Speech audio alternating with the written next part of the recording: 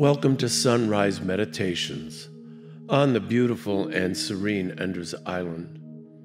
Today is Saturday of the second week of Advent, and I'm your host, Deacon Valliere. Our Lectio Divina is from the Gospel according to St. Matthew, chapter 17, verses 9 through 13. Let us begin our prayer in the name of the Father, and of the Son, and of the Holy Spirit. Amen. May our prayer of petition rise before you, we pray, O Lord, that with purity unblemished, we, your servants, may come as we desire to celebrate the great mystery of the incarnation of your only begotten Son, who lives and reigns with you in the unity of the Holy Spirit, God forever and ever. Amen. And now let us listen and attend to our gospel passage. The Lord be with you, and with your spirit. A reading from the Holy Gospel according to St. Matthew. Glory to you, O Lord. As they were coming down from the mountain, the disciples asked Jesus, "Why do the scribes say that Elijah must come first?" He said in reply, "Elijah will indeed come and restore all things. But I tell you that Elijah has already come. And they did not recognize him, but did to him whatever they pleased. So also will the Son of Man suffer at their hands." Then the disciples understood that he was speaking to them of John the Baptist. The Gospel of the Lord. Praise to you, Lord Jesus Christ. In today's Gospel reading, according to St. Matthew, Jesus makes mention of the prophet Elijah. The passage follows immediately after the Transfiguration, when the three of Jesus' disciples, Peter, James, and John, were given a glimpse of Jesus as the glorious Son of his heavenly Father.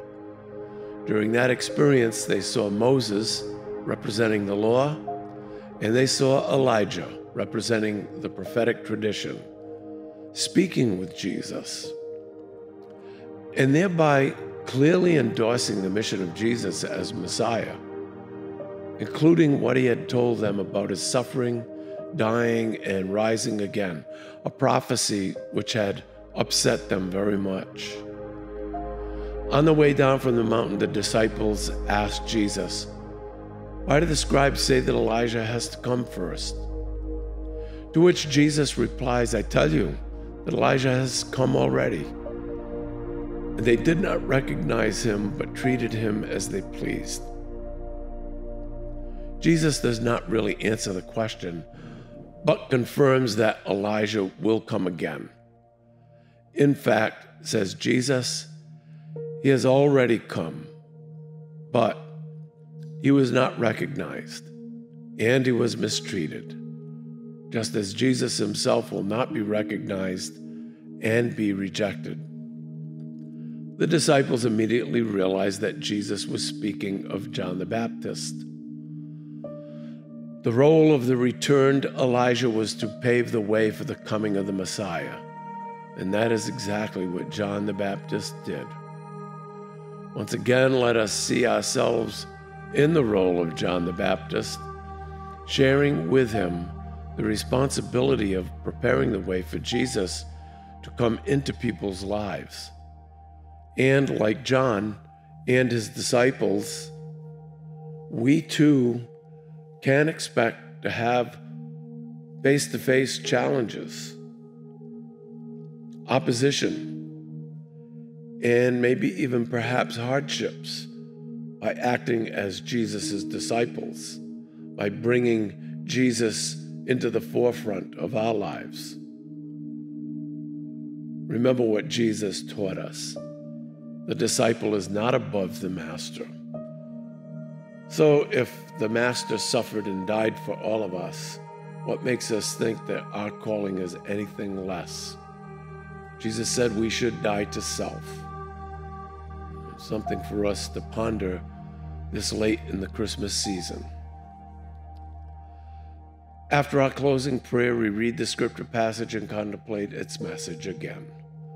Concentrate on a thought that comes to you either through a verse or even just the small word that comes to you. And ask the Holy Spirit to show you how it pertains to you and how you may spiritually grow closer to Him. Let us complete our divine reading now with a closing prayer, and let us pray. Having contemplated your divine word and embraced the sacred truths you teach us, complete within us, O Lord, we pray, the healing work of your mercy.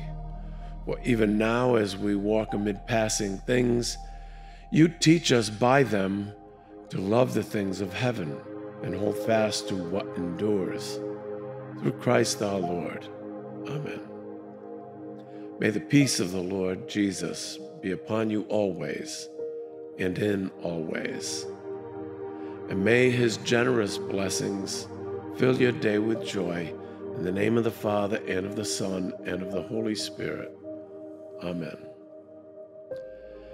If you enjoy listening to these daily meditations, and if you haven't already done so, please hit the subscribe button. Then also pass on the links listed below to your friends and relatives as well. God bless, and have a great day.